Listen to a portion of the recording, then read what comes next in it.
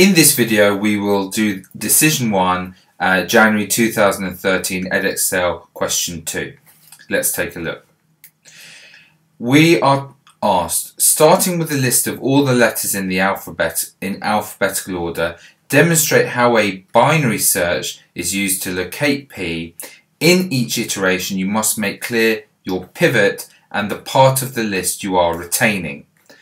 Okay, let's do part A to start with. Okay, so let's actually just do the binary search. So we'll have the letters A, B, C, D, E, F, G, H, I, J, K, L, M, N, O, P, Q, R, S, T, U, V, W, X, Y, and Z. And we always number our items in the list, so we have number 1, 2, 3, 4, 5, 6, 7, 8, 9, 10, 11, 12, 13, 14, 15, 16, 17, 18, 19, 20, 21, 22, 23, 24, 25, and 26. Okay, so we're trying to find P. So let's do this in stages. Let's just bring that up a little bit here so we've got a bit more space. We're trying to find P. So stage 1. So stage 1. You do the first plus the last in the list. So you do 1 plus 26 divided by 2. 27 divided by 2 is 13.5. That's telling you to check the 14th item. Now the 14th item is N. So this is N. It's not P that you're looking for. And because you know they're in alphabetical order, you will ignore 1 to 14 inclusive. So you ignore 1 to 14. And put a line here just to tell you. It can't be anything in that list to start with. So that's stage 1 done. Let's continue with stage 2. Stage 2. Well, now we've got the list 15 to 26. You add your first 15 plus 26 divided by 2.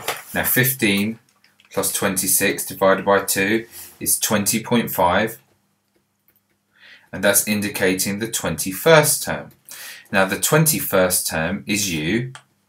And it's clearly not P. So you're going to ignore U and onwards. So you're going to ignore everything from 21 to 26 this time. Okay?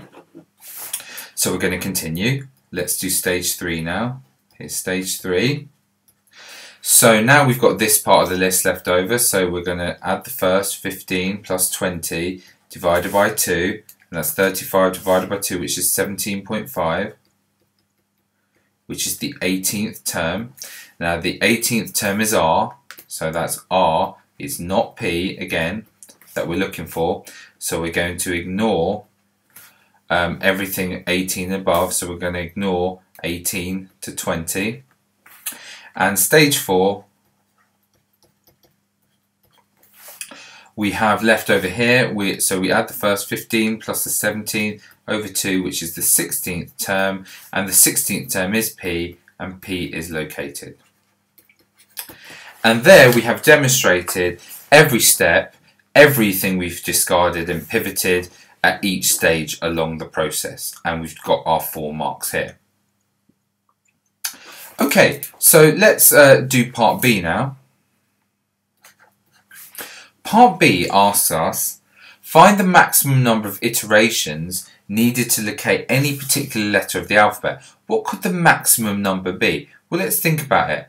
Where would, for example, it take us, where would the quickest letter be for us to find? Clearly, because the way we do a binary search, the first item we look for is the 14th one. If N was the one we were looking for, that would be the first. Now, what would take us the longest to get to? Well, A would, because we halve the list and halve it again. And this takes the most times to halve it. So let's just think how many stages that would take. Let's imagine the maximum. I'll do this significant. Maximum iterations would involve finding A. And let's see the steps. So step 1, you would do the first plus, you would do 1 plus 26 over 2, which would be the 14th one. Okay, and you discard 14 onwards. Step 2, you would end up doing 1 plus 13 over 2, which would be the 7th one.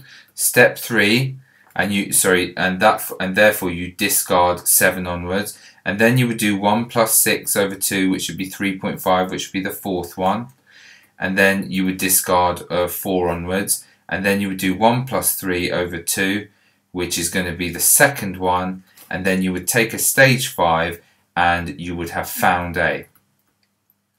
So the maximum number must be 5 iterations, and you get that when you're finding A. So it's just a case of thinking here, A would take the longest one to get to, and working through how the process exactly above went, you would see that you would need 5 turns, and we're done.